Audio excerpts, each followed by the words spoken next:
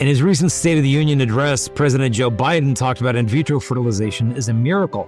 Donald Trump also recently endorsed the practice. And so how are Catholics to respond to this as a pro-life faith? A lot of people may misunderstand what the process involves with in vitro fertilization, or maybe it's impacted your family in one way or another. Today, we're going to take a deep dive in this with apologist and author Trent Horn. Now, before we do, I first want to thank a sponsor of the Lust is Boring podcast, which is the ministry Restored. If you come from a divorced or broken family, it's pretty common to struggle with things like emotional problems, relationship struggles, bad habits, things like that.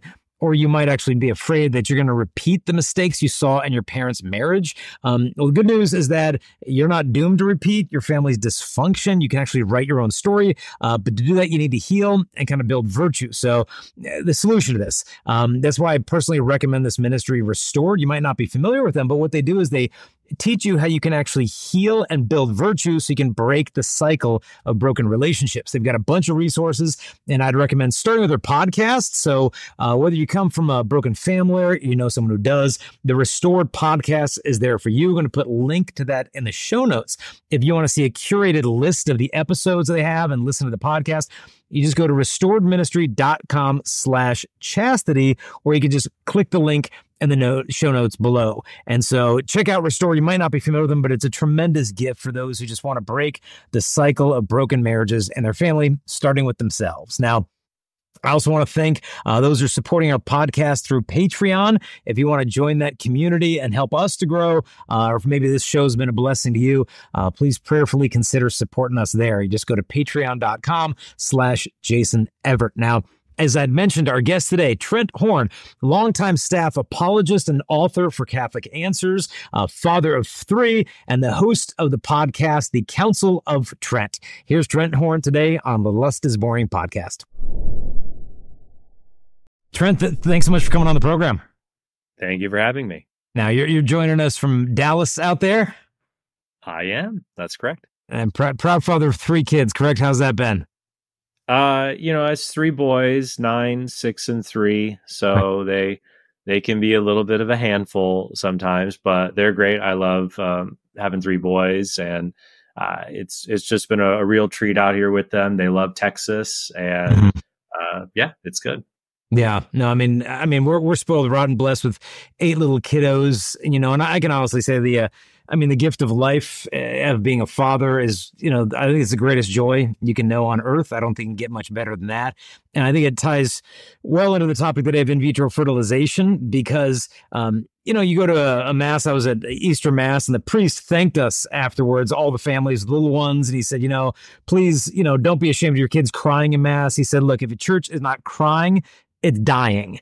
And just appreciating, but part of me thought, okay, what if I was the parishioner who's there struggling with infertility, wanting to have a family, but it's pretty quiet in my pew, because our spouse, my spouse and I, we've been trying for 10 years and we've tried this and we've tried that and nothing's working. And people look at us like, wow, why aren't they having kids? They just don't prioritize the family. Maybe they're putting their professional life first. It can be an unbelievable cross for people who want nothing more than to be a father and a mother. And then when they hear, like Joe Biden's State of the Union address of just like in vitro fertilization is a miracle, and then former President Donald Trump coming out like, hey, we need to make sure that, we're just supporting families and helping people to have families. I mean, it sounds like such an incredibly positive thing. And during that State of the Union, President Biden, I think, was playing a little bit loose with the facts in the recent Supreme Court ruling over in Alabama. We're going to dive through all this today of just the moral implications of in vitro. But maybe let's start up at the top there of that State of the Union address with Biden. Was he mischaracterizing what actually took place in the Alabama Supreme Court ruling? Could you give us a little bit of a legislative background as to what he was talking about there? Well, I think what President Biden and other Democrats and other defenders of legal abortion, because you have those on in both the Democrat and the Republican Party, frankly, as we've seen since Roe versus Wade was overturned, they framed the issue of in vitro fertilization as the Supreme Court case as the idea of wild-eyed religious fundamentalists who are out to get rid of in vitro fertilization, and that the court was just out, as an activist court, out to do something like this to impose a religious will on the country or something like that. What happened in that case is actually a lot more interesting and shows that in vitro fertilization clinics cannot have it both ways. And it reveals something very different than what you have with regulation of the abortion industry. So the abortion industry tries very, very hard to depersonalize unborn children. Say these are, not human beings, not persons. This uses fetal tissue, biomedical waste, basically. But because you're trying to get rid of this human being. The in vitro fertilization industry, however, is about trying to value the life that is being created. Now, they disvalue life because a lot of human embryos are killed in this process. We'll get to that shortly. But it's different than the abortion industry because people going into IVF often have quite the love and affection for these human embryos. They would consider them their children. So what happened in this case was a few years ago at this facility in Alabama, a patient walked into the area where these human embryos were stored and began to open it. And because of the extreme cold of how the embryos are kept in liquid nitrogen, dropped them. And this caused the death of some of these human embryos. These were people, like you said, people who struggle with fertility issues. They saw them as their children. This is their chance to have children. These are their children. And so the parents sued the IVF center for not just for destruction of property. They sued for wrongful death. Just as you would sue if you left your child at a daycare facility and somebody walked into the back and picked up your child out of a crib and dropped them and killed them. You would say, hey, this is gross negligence that led to the death of my child. You have to be held responsible for this. So what the court recognizes is that everybody involved in this agreed that these are human beings. The parents who are involved, the IVF center running this, because you don't implant non-human embryos into human beings. But the court said, look, if you're going to recognize that, yes, you can sue under Alabama statutes for wrongful death of these embryos, especially in regards to how the state laws relate to the unborn, now that abortion laws have been overturned in Roe v. Wade. So you can't have it both ways. You can't sue for the wrongful death of a human embryo at the negligence of the IVF clinic, but then also say, oh, well, there's nothing wrong with that IVF clinic purposely destroying human embryos that are considered less than high enough quality. And honestly, Jason, most of this IVF clinics, they're closing. They don't want to operate there because it's too much of a legal liability for them to be sued for the wrongful death of human embryos. So that's really the issue here, though it does open the door to the larger moral question of, if these are human embryos, how should they be treated under the law? So you can even table the question of whether this procedure should be outlawed or not. I personally think it's great just to have the ability to sue IVF clinics for wrongful death, because it makes perfect sense in that context. And they don't even want to operate because they don't want to take on that risk. Yeah, so essentially their main objection is it's hurting their bottom line. I mean, that's the ultimate thing of what they're concerned about. Now, for people who they want to charge, Jason, for the benefit of creating human life and the benefits from parents being, I can finally become pregnant, but they're not willing to undertake the financial risks of being held responsible for the wrongful deaths of these unique individual human beings that they are creating.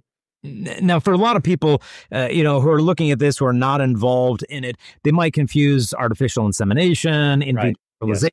What's this? What's that? Why isn't the church in favor of helping people have families? I mean, isn't the church pro-life? And now the church is wanting to kind of butt its nose into the bedroom and tell people, oh, we're pro-life, but you can't have your family because you're not having it our way. Can you maybe help walk the viewers and listeners through how does this process actually work? How is it distinct from artificial insemination or other fertility treatments out there? Right. So the Catholic Church is not opposed to fertility treatments. The Catholic Church is not opposed to medicine that cures infertility. It's absolutely not opposed to that. Paragraph 2375 of the Catechism says, couples who discover that they are sterile suffer greatly. Research aimed at reducing human sterility is to be encouraged on condition that it is placed at the service of the human person, of his inalienable rights, and his true and integral good according to the design and the will of God. So we see here that what is permitted is to treat and cure infertility. In 2008, the Congregation for the Doctrine of the Faith, which is now the Dicastery for the Doctrine of the Faith, released a document called Dignitatis Personae. And it laid down a helpful principle in section 12 that fertility treatments that substitute for the marital act, the conjugal act between a husband and wife, if a treatment substitutes for the conjugal act, it is wrong. It's not permitted. But if it acts as an aid to the conjugal act and its fertility, then it is permitted. So that gives you a wide range of different ways of treating infertility. So, for example, surgery that removes scar tissue in the fallopian tubes, or medications to help improve a man's sperm count, for example. Those would be things that assist the conjugal act. It removes barriers that make pregnancy less likely when a husband and wife come together. Those are perfectly legitimate. The church approves. These are moral goods. These are goods of the human person that we promote. But as you go through, on the other end would be acts that do not assist the marital act, they replace it. So clear examples would be, for example, you mentioned artificial insemination, where a man, for example, will generate sperm often through the sinful act of masturbation, and then that is then inserted into the woman's body in order to allow conception to take place. So that would not be permitted. Then finally, but however, so that's artificial insemination. That is just the fertilization of the embryo. The creation of the human being still takes place within the mother's body in a case like artificial insemination. That's what we would call in vivo fertilization in the body. In vitro fertilization kind of takes artificial insemination, but then it goes further. The sperm is taken from the man's body. An egg is taken from the woman's body. Then they are placed in a petri dish in a laboratory, and the act of fertilization takes place there, and multiple human embryos are then created. One of the embryos is then selected to be implanted into the mother's body to continue to develop, while the others are either placed into cryogenic preservation indefinitely, or they are purposefully destroyed. And the church would say the destruction of human life is bad in and of itself. But even if you didn't destroy excess embryos, that act would still be wrong because children have the right to be the fruit of the marital act. Paragraph 2378 of the Catechism puts this well. A child may not be considered a piece of property, an idea to which an alleged right to a child would lead. Only the child possesses genuine rights. The right, quote, to be the fruit of the specific act of the conjugal love of his parents. Those are excellent points. I remember speaking at a junior high in the Midwest several years ago, and we did like a Q&A after the presentation. And one of the girls, I could tell by the handwriting, I just dumped into this Q&A basket, and we hadn't even talked about fertility treatments or anything like that. It was just a basic junior high chastity talk. And she dumped into the Q&A basket. Well, my question is with in vitro fertilization, that's how I was conceived. Does God not want me to exist? And, I remember just pausing there, just the weight of that. You could tell that this girl had carried that in her heart for a very long time. Like, I know what the church teaches on this. So what the church basically teaches is that I should not be. And so what I tried to do in that discussion with her is explain, okay, think of all the different ways that human life could be created. You could have a husband and a wife on their wedding night, you could have an act of sexual abuse that brings life into existence, or rape. You could have something in vitro, artificial insemination, whether it's cloning, I don't know. Like there's so many different means by which human life can come into existence. And if you were to pick something that's objectively wrong, such as, sexual assault, and then a child comes forth from that, the goodness of the child does not determine the morality of the act of conception. And the immorality of the act of conception tells us nothing about the goodness of the child. And so I said, what I want you to remember is next time you go to Mass and you hear those words, that the Holy Spirit is the Lord and the giver of life, that technically that doctor didn't give you a soul. He didn't give you life. The Holy Spirit gave you life. God wants you to be. And she came up afterwards. The question was anonymous, but then she came up afterwards and she years. She was like, today is the first day that I actually believe God wants me to exist. Yeah. And so what would you say, you know, in your own words to parents or to kids who are like, okay, so you're basically saying my 8-year-old daughter and my 4-year-old son here that we have in our family pictures, that God didn't want them to exist. Like, how are we supposed to even be a Catholic family agreeing that our kids shouldn't exist? And so speak a little bit about how to delicately untangle this deeply emotional, issue of, okay, is the church saying my family shouldn't be after the fact? What would you say to that? Yeah, I think what we should point here, and you brought up a good point, that a lot of people think that we live in a technocratic society as if scientists are God and of themselves. Like, look, they created this life. No, they did not. If God willed it, those IVF technicians would be completely incapable of creating human beings. He can make it so every single time they try to use this technology, it would fail. He could make it the case that none of us ever conceive children because he is the Lord of life. And everyone who exists because God loves that person. And you're right, even if they come into existence through evil means, their good, the means do not take away from their goodness. So I think one way I might go about it in talking to people is to say, all right, let's talk about a child who comes into existence, a little baby in the womb. What does that child have a right to? Let's talk, because a lot of times we look at the question from the other perspective. What do we as adults have right? I have a right to have a family. And we do. You have a right to marry. You have a right to associate. But you don't have a right to a child, because as the Catechism points out, nobody has the right to another human being. That's not correct. But let's look at from the child's perspective. So let's take another example. Would you say that a child in the womb, especially those who are faithful Catholics who struggle with IVF, does that child have the right not just to live in his mother's womb, but the right to be cared for by his mother and father? Does that child in the womb have the right so that when he is born, there are two people committed to caring for him because those two people have already committed to one another in a lifelong bond? Does that child have the right that when he comes into existence, there are two people, they are lifelong committed to him because they are lifelong committed to each other? AKA, does that child have the right to come into existence as the fruit of marital love? And I would say yes, that when children come into existence outside of marital love, so the example we give here would be fornication, which is fairly common. But we see that children, it's good they exist, but there's often harm that is involved there. That you have lack of family stability. You have more likely to lead to family breakdown. That a child should not have to come into existence and then grow up worrying like, oh, are these, is this, am I part of a family? Is this just cohabiting? What's going on here? That even though that child is good, the way they've come to existence, that child lost something they had the right to. In that case, it would be the right to come into existence within the solid bond of marriage and how good and beautiful it is for the family. And he had a right to come into existence in that way and was deprived and harmed by not coming in that way. And so that should be understood, even though the child is good. It's good the child exists, but not necessarily good that the child came into existence that way. Likewise, in IVF, a child has the right to come into existence within the safety within the body of his mother, to not come into existence as a commodity who is created in a laboratory, to not come into existence to be judged by laboratory technicians to determine, is this child good enough to pass the test to go to phase 2 and be implanted in the womb?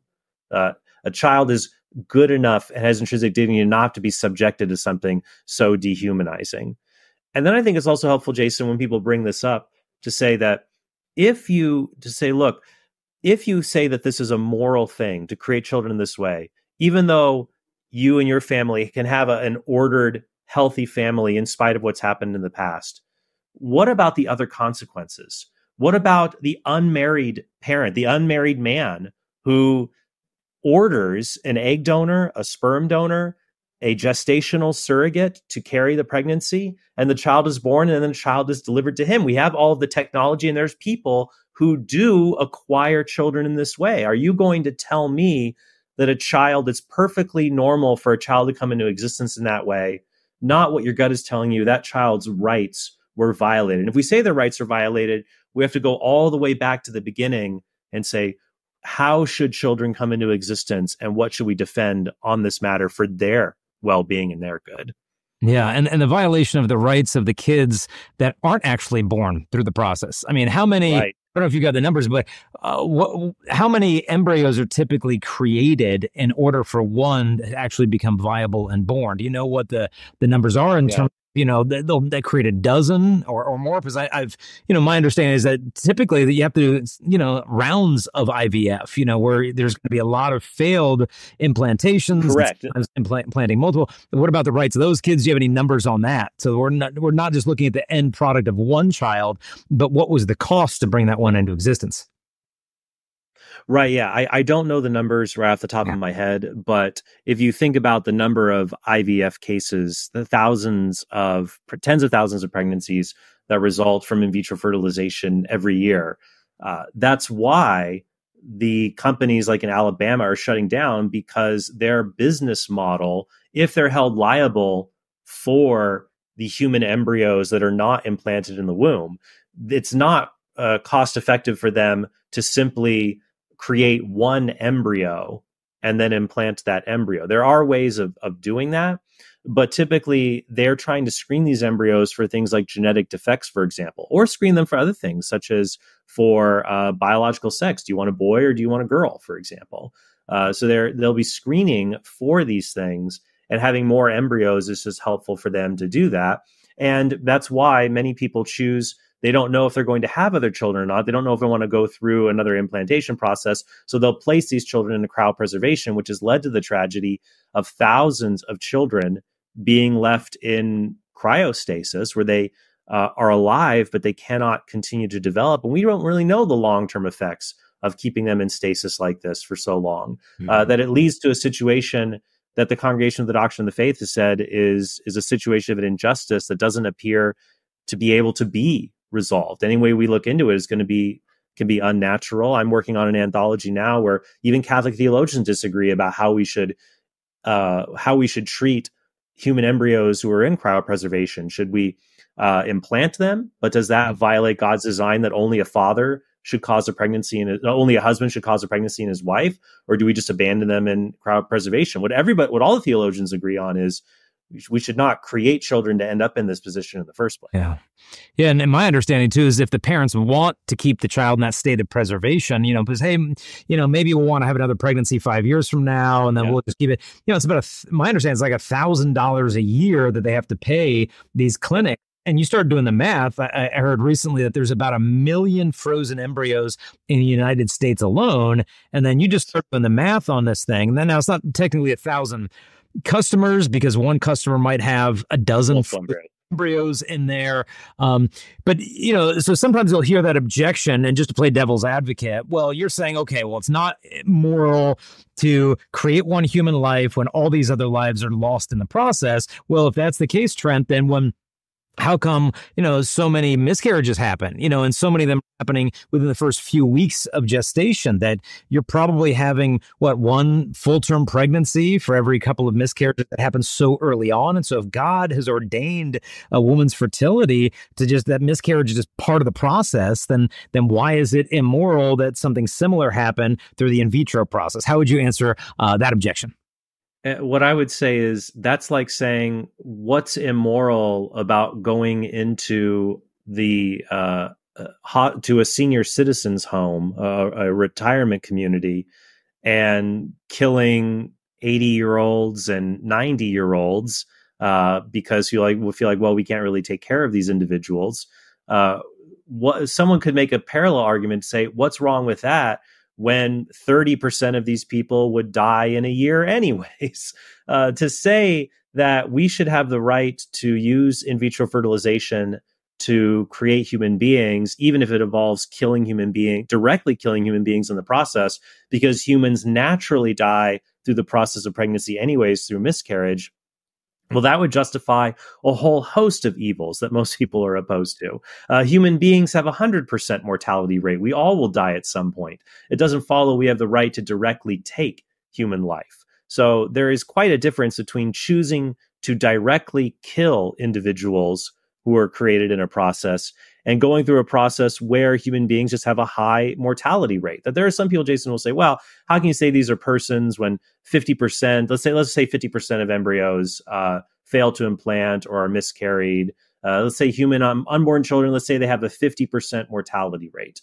That doesn't follow that they're not human beings. Throughout most of human history and in some rural parts of the world today, child mortality is 50%. What that means is throughout human history is very common. Half of all children did not live to see their 5th birthday, that they died. Typically, they died in infancy from dysentery, diseases that cause dehydration, illness. If they made it past that to 2 or 3, they often died in accidents and other illnesses. But just because half of all children died by the age of 5, it wouldn't follow you could just kill toddlers because you felt that was most expedient. So that's why I find these arguments to be unpersuasive, to say the least. Now, to continue to play the role of devil's advocate, let's say, Trent Horn, you're on a college campus, you're doing one of your talks on sexual ethics or pro-life stuff, maybe you're doing a debate. University students gets up in the audience, and it's like, okay, Trent, why are you just so opposed to reproductive freedom? How would you answer an objection like that? Well, I'd say I am not opposed to reproductive freedom.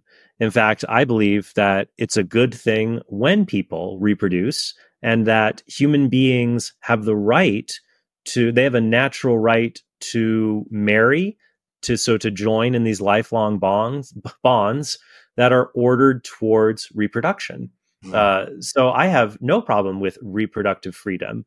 It seems like what you are arguing for, if you're arguing, for example, for contraception or abortion, that's the freedom to, and it's not even what you're arguing for is not the freedom to not reproduce. I also believe in that freedom as well. Like if you want to become a celibate monk or a priest or an unmarried person who chooses to serve the community, I'm all for that freedom as well. You're not arguing for the freedom to reproduce or the freedom to not reproduce. You're arguing for the freedom to reproduce, to engage, to either in contraception, to engage in the act ordered towards reproduction, but to stop reproduction from that act, or in the case of abortion, to actually reproduce, to procreate a new human life, and then end that human life.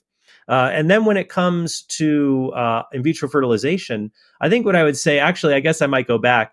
I'm not against what you call reproductive freedom, but that's not a term that I would necessarily use. I don't even like the term reproduction. Human beings don't reproduce in the same way a copy machine reproduces a document. We procreate. We don't reproduce. We partner with God to create a new human life. So you might be arguing for in IVF, mechanical, technocratic, commercial reproduction of human life that ultimately becomes commercialized, as I explained earlier. I'm saying that human beings have the freedom to procreate, and children have the right to be the fruit of procreation, not the product of commercial reproduction. No, it's good stuff. And then, 2 last questions. One more, continue to play devil's advocate. Sure. Another stands up and, okay, Trent, well, why are you just so obsessed just with controlling women's bodies? Why can't a woman have a right over her own body, her own sexuality, her own dreams of a family without you kind of patriarchal, white, heterosexual, religious male and your legislators and your church getting into the bedroom, kind of telling her what to do with her body? So that's the objection. How are you going to answer that one? Oh, I would ask them first, are you saying that only women can get pregnant? That's always a fun one just to start off with that. You're asking for trouble there. It makes it so much more fun just to start right there. What I would say is your argument seems to be assuming that only women can get pregnant. Is that something you're willing to hold to? And then sometimes they become apoplectic when I bring that up. So I would say here is that no, I am not inordinately focusing on controlling women's bodies. I am focusing on protecting the lives of human beings, male and female. I could ask this individual, do you think that rape should be illegal? First-degree rape, for example. Well, obviously, it should, and especially marital rape. Marital rape was not illegal in this country until just a few decades ago, and I strongly believe marital rape should be illegal. Now, do laws against rape, are they only about controlling male bodies, since the vast, vast majority of individuals who are convicted of first-degree rape are male. In some jurisdictions, only men are capable of crimes like first-degree rape, for example, defined by things like penetration. But we wouldn't say, oh, those laws are just policing men's bodies. No, the laws are meant to protect human beings. And because of the nature of our biology, which is equal in dignity but unequal in function between human beings, the laws happen to affect men more because only men are capable of engaging in particular acts defined legally as rape, for example. Likewise, saying that I believe that both men and women should be legally prohibited from harming unborn children. Men harm unborn children indirectly by performing abortions or paying others to do that. And women, men's bodies are involved indirectly in harming unborn children. Women's bodies are more directly involved because, once again, of our differing biology.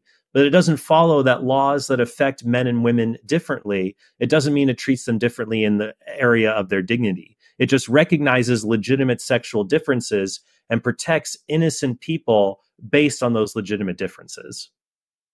Good points. Now, just wrapping up, putting apologetics aside and the debate and all that, let's say you've got a Catholic couple, maybe perhaps listening to this, understands the merits of the argument. They are pro-life. They want a family. They've been seriously considering IVF, and they're wondering, okay, well, what's our alternative? I mean, we've tried this, we've tried that. What other alternative is there for us out there? What would you say to that family? And what if every alternative we try fails? Then where does that leave us? What I would say is, once again, to not look at children or not look at any other human being as something one has a right to, but to understand that human beings that are bonded to us are a gift that God has given us. So, for example, there are some people who are never given the gift of marriage. They seek out marriage. It's something they discern as a vocation, but they are unable to find someone who consents to marry them. And it seems that marriage was not what God willed for them as a person. But it doesn't mean that God did not have a wonderful plan for them, even though they wanted the good of marriage. And something similar happens. Some people do receive the good of marriage, the gift of marriage, but not the gift of children, that God may have something else for them to be able to call and to serve others. And to understand that anytime the things that God gives us as gifts are health, marriage, friendship, children, that a lot of times in life, the crosses that we carry are when God has not given us these particular gifts. Is what God said to St. Paul. And Paul asked him 3 times, remove the thorn in my side. He did not. And Paul said that God told him, your grace is made, my power is made perfect in weakness. That the grace abounds in us carrying these crosses that God gives us, and regardless of whatever gifts there may be that God has not given us, and also that maybe God is calling us to some other good, that this trial leads us to another good that He's calling us towards. So, for example, some people who are married but not blessed with children, God may be calling them to better serve their community more, that when you don't have children, you might have more time and resources to serve their parish community, to serve society, to do missionary work, to find in that God may have not gifted a child, but something else may be present for a good for the couple to pursue. And in some cases, that's why notice I said that first. I'm not saying, oh, well, God wants them to adopt. Not necessarily. So I do think that people who are struggling with infertility should not think that they have a moral obligation to adopt children, for example. They may not. That's something else to discern if God wants them to do that, though it may be something that God is calling them to. I know a couple, actually, they can go to National Review. There is an article, they're friends of mine, and I could talk about it. It's by Catherine Jean Lopez, John and Kristen Meyer. There's a wonderful article here called "Yesterday Was One Beautiful Boy's Independence Day to the Relief of His Foster Parents." And it's about my friends John and Kristen Meyer, who were married. They're a wonderful young Catholic couple. We've always enjoyed our time with them. They're hospitable and generous. They could not have children, and so they blessed as many people as they could with their hospitality. They lived in Southern California, always hosted people. very generous, hospitable individuals. And then there's a long story related to it, you can read in the article, but they through just random circumstance, they came into contact with a boy who was in foster care, whose parents were quite derelict. And the child was being raised by relatives who really couldn't raise him much longer. And they stepped in and they fought hard for years, or maybe not, well, at least more than a year, 1 to 2 years, months and months and months, to finally adopt him, little Noah. And they have provided a beautiful life for him. And the story, you can read about it here. It's from 2 years ago, published in the National Review. Yesterday was One Beautiful Boy's Independence Day by Catherine Jean Lopez. And that's one example. I'm not saying everyone struggling with infertility is called necessarily to something like that. But whenever God gives us a cross to carry, we should pray and be open to the beautiful goods God may be leading us to walk towards while we are carrying those crosses. Yeah, I've got friends from college that when they got married, all they wanted to have was a big family, and they got married to their surprise, just wasn't possible. Years of infertility, miscarriages, and they thought, okay, what's God calling us to? And they prayed and discerned, well, maybe foster parenting. And so they started, bringing in some foster kids one after the other. With foster parenting, you don't really necessarily know if you're going to have that kid for a week to care for them or a lifetime, depending on where things pan out. Over the span of perhaps a decade, they ended up taking 50 foster kids. Not obviously all at once, but over the span, they had cared for that many kids. And then there was a little lull in the schedule where there weren't any at their house. And they're like, well, let's just take a little break right now. Let's just take a little breather. And guess what happened? They got pregnant. And then they got pregnant again. They had like 5 or 6 successful pregnancies after more than a decade of infertility. And so God had this marvelous plan for their family. And instead of just saying, okay, if I don't get what I want, then I begin to grasp. That being kind of the operative word, like, am I receiving from the Father? Am I kind of grasping for what it is that I think that I need? And, one thing I think we would be remiss not saying is that there are alternatives out there medically that a lot of people are unaware of. One that comes to mind is NAPRO technology, which is natural procreative technology. You go to naprotechnology.com. We'll put the link in the show notes. The work there of Dr. Thomas Hilgers has just been remarkable. I mean, you talk about anyone who I think deserves a Nobel Prize for his work in women's health. It's that guy, the Pope Paul VI Institute for Human Reproduction that he had started up. But yeah, NAPRO technology, because a lot of times, once the advent of the pill came around, there was just a lot of lazy gynecology, and there wasn't a lot of advancement being made. If we don't need to really fix the underlying cause of the infertility, and we can just use artificial insemination or in vitro, then why invest all this research time and money into actually going to the core need and actually healing that? So I'd strongly recommend for any couples wrestling with infertility to check out naprotechnology.com. And I don't know if you know of any other references or things that may be helpful in that regard for alternatives. No, I would definitely recommend that. A lot of people also just using natural family planning. A lot of people think of natural family planning as only a means to avoid pregnancy, but many people use natural family planning as a means to optimize the marital act to give a couple the highest chance of becoming pregnant. That's something that people also don't talk about for them to look into. How can people get in touch with you, your resources, your books, just so they can connect with what you're doing and all the apologetics information that you're sharing? I have my website, trenthorn.com. If they go to catholic.com, they can search my name. A lot of my resources are there. Of course, my podcast is The Council of Trent. It's on iTunes, Google Play, and they can find it over on YouTube as well, The Council of Trent. And then books related to this that you've covered. Well, I have covered the particular issue of IVF in a book co-authored with my friend Layla Miller called Made This Way. And that book is actually about how to explain tough moral issues to kids, little and big, though I find many adults were really educated by the book and enjoyed it. So Made This Way by myself, my co-author Layla Miller, has several chapters just on reproductive technologies. Fantastic. We'll put a link in the show notes to those things. Again, I want to also thank everybody who's been supporting us on Patreon. If you want to be part of that community, just go to patreon.com/Jason Evert. It helps us to crank out more of these programs and spread the good word. So Trent, thank you for coming on the program, and God bless you and your family. Thank you much.